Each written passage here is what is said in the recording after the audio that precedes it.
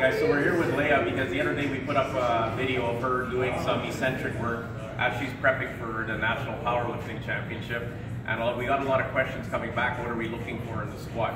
So I'm just going to run you through some of the things that we look for. This is what we're doing with Leah. I try to get her in the most efficient pattern possible because I want her lifting the same way 10 years from now as she is today, but just heavier and heavier and heavier. We have good success with it because her weight is actually going through the roof. So like I said, we talk a lot about leaks here.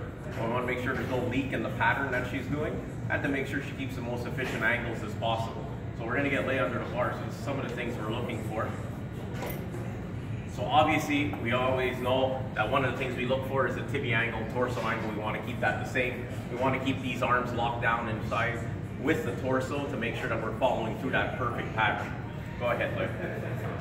So that's what we're looking for in the squat. You can come out of that, Leah. Some of the things that we don't want to see and that we see often are the elbows start flying back, which in fact, when we get to the bottom, it ends up pushing the person forward, and then you see like her paraspinals want to start firing up. So Leah, just do one like that.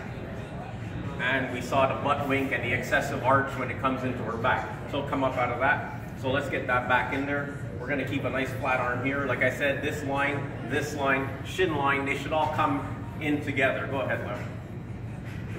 And up. Another thing you notice that Leah has no collars on the side. When we're coming up in the weight, we like to see this because the pattern that she sets, whether it's 135, 225, 325, we want to make sure that pattern is ideal. So when we have no collars, we're seeing is the bar rotating, is the bar dipping, because that's going to give us an indication of what could be happening further down in the chain. So go bang through a couple there, Leah. So again, we're going to watch that. So we saw she had a little bit of butt wink. Now she locked it down. We're a lot better there. Look at the lines. We keep the bar right above the feet because ultimately, what are we trying to do with a squat? We're trying to create more ground force. Whether it's for athletics, whether it's for powerlifting, whether it's for hockey, for basketball. Can you create enough ground force to get you higher, to push you off, to make you run faster, and so on? All right, guys, stay tuned because we're going to break the other things down. How the split squat helps with the squat, how to plank.